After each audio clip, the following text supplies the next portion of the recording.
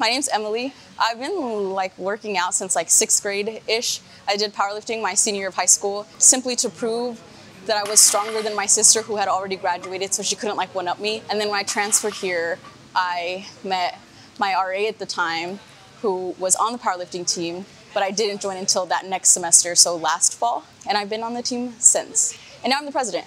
We went to nationals. We took 5 girls to nationals. I think there were 7 total from ASU that went.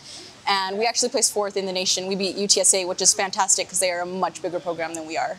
I chose West Texas Strength because it's just a more welcoming environment. I feel like it's more positive and it's easier to train and be better in an environment that allows you to do so and doesn't hold you back. Powerlifting is a competitive sport and it's easy to get distracted and want to compete against other people when I feel like you should be competing against yourself. I'm Emily and I choose West Texas Strength.